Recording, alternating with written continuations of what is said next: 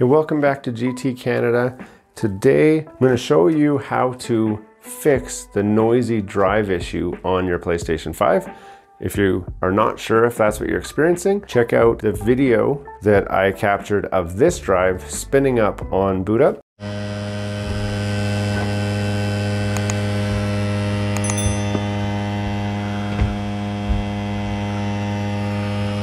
And I also found some users on YouTube that are experiencing similar problems.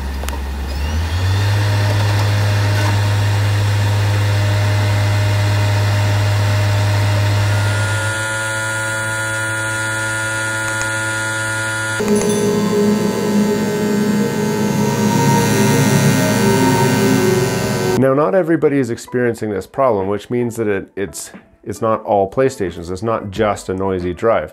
Mine is not as loud as some others, but it is loud enough that it's concerning. So I'm going to show you exactly the fix that Sony recommends you to do when you're experiencing this problem.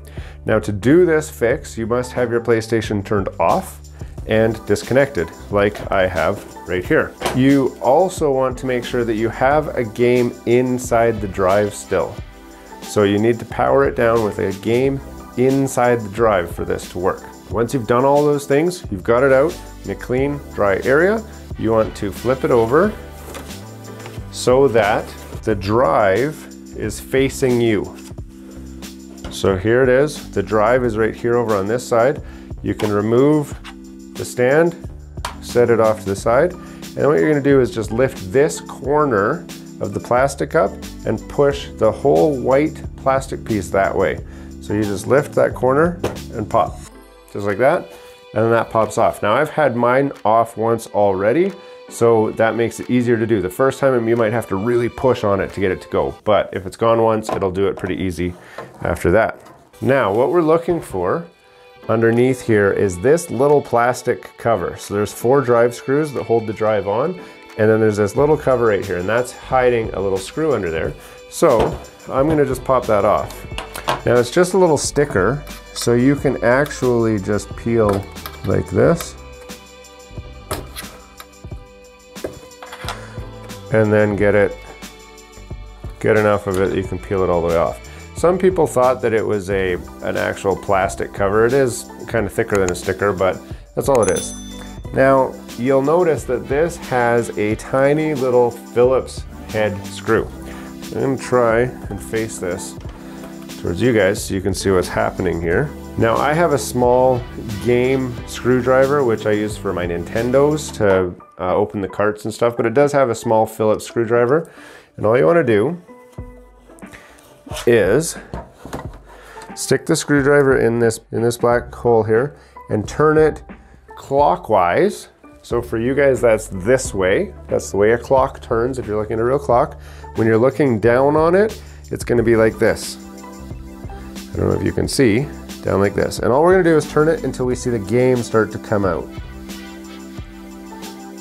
So we don't need to go a lot, we just need the game to pop out. I can hear it disconnecting the game.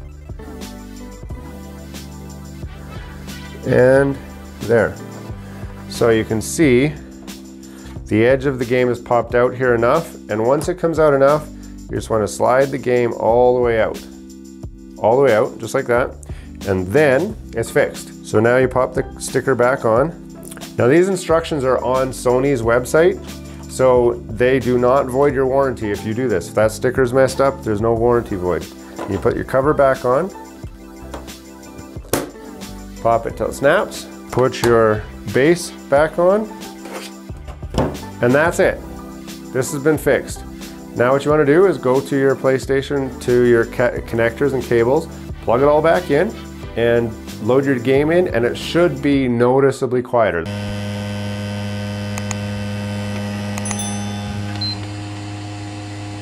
The drive is still loud to start with, but it shouldn't be as loud as it was before. So mine sounded like it was trying to eat my disc, which was concerning. I don't want to break my disc. I definitely needed to do this fix. Give it a try, see if it fixes yours. It shouldn't break anything. Really, all you're doing is engaging the inject mechanism and trying to make it kind of get caught in a different point. Because I think Sony realized that some of them were just adjusted a little bit too tight. this is all you're doing, that should fix it. So I hope you enjoyed this video.